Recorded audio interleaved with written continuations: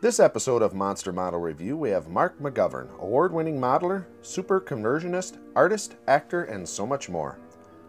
Mark's father started him building models when he was 8 years old when they co-built the 1/48 scale Aurora B-26 Martian Marauder bomber, and he honors his memory today by sponsoring the James J. McGovern Award for Best 1/32nd Scale Aircraft at local shows, as his father was into large-scale World War II fighters.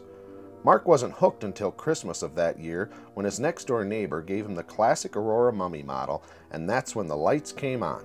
His interest in both the hobby and the horror genre began and continue unabated. Mark continued building kits throughout his teen and college years, his skills improving gradually. Then, in the mid-1980s, he started reading Fine Scale Modeler magazine. Thanks to FSM, Mark's model building skills became much stronger and more varied than they were.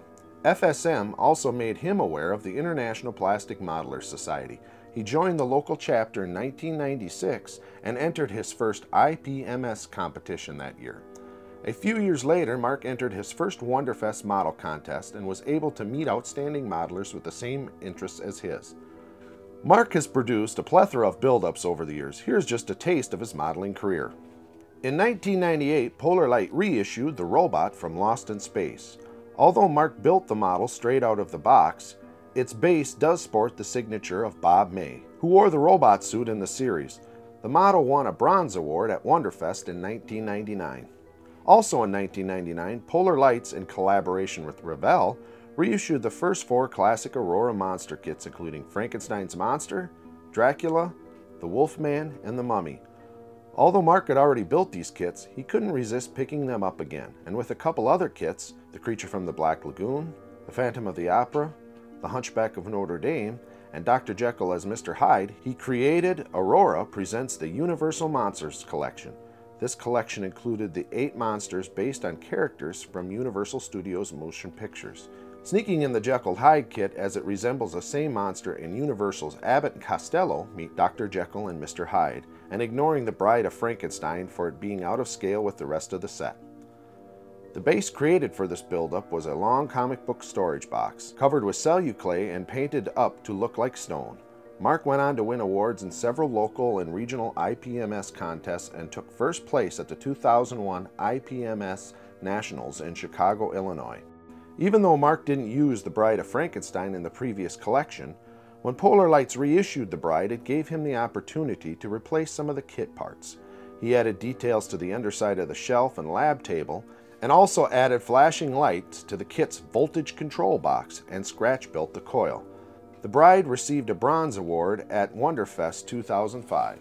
Back in the early 2000s, Mark had a number of appearances in the Modeler's Resource magazine, which was published by Fred DeRuvo. First up, we have the Revell Monogram reissue of Alfred E. Newman appearing in Modeler's Resource number 41. Coincidentally, you can see Rob and myself in the same issue. Mark's brother Ratfink on a Bike buildup was included in the book Ratfink, The Art of Ed Big Daddy Roth, and Modeler's Resource number 43. In Modeler's Resource number 45 was the Gigantic Frankenstein, an original Aurora issue which Mark received as a 10th birthday present and reworked many years later in the year 2000. Sporting an excellent paint job, the base is an incredible feat of engineering. Big Frankie competed in many IPMS shows and Wonderfest 2003, where it won a Gold Award. The Revell Monogram reissue of Aurora's Robin, the Boy Wonder, was the basis of a 7-part series called Modeling Basics 101 in Modeler's Resource number 48, 49, 50, 51, 52, 60, and 62.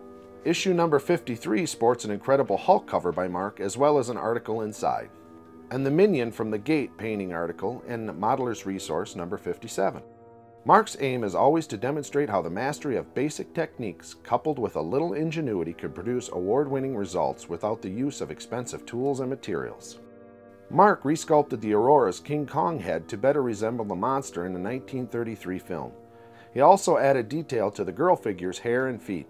On the base, he created a riser made with styrofoam covered with woodland scenic foam putty and created much larger trees which he cobbled together from woodland scenic items. Getting away from Aurora, this Lindbergh UFO is a Glencoe Models reissue. Mark fleshed out the alien pilot by slicing up a 1/48 scale figure from an airplane kit to extend the alien's body.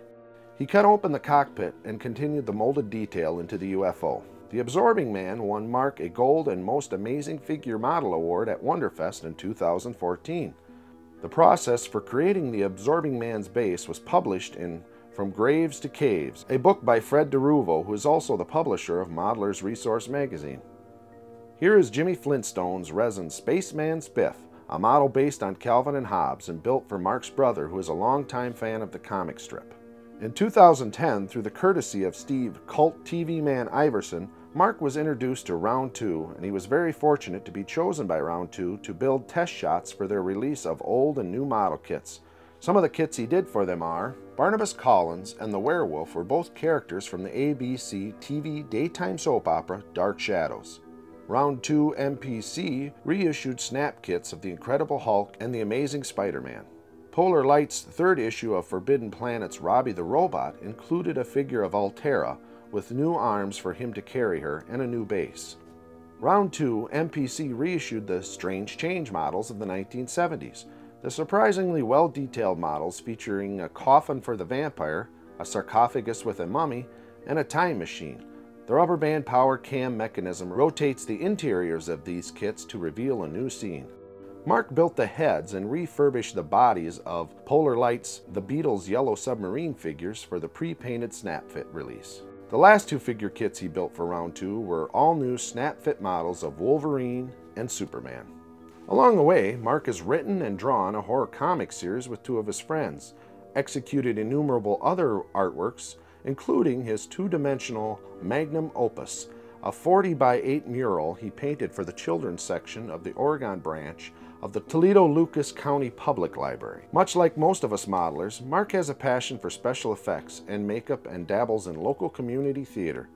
Here are a couple pieces Mark did for the Toledo repertoire, and when not creating and applying the makeup, he's working on sets, props, and even appears on stage. It doesn't hurt one's modeling to have the love and support of a good partner. Mark and his wife Kathy have been married for over 30 years. She's also been very supportive of his pastime, which has been a blessing to Mark and the hobby. To see what Mark's up to, and more of his outstanding build-ups, head on over to his website, McGovernModels.com. For more reviews, artist profiles, how-tos, and more, check us out at MonsterModelReview.com. And you can also find us on Facebook. I've been your host, Chris Gierke. Thanks for watching.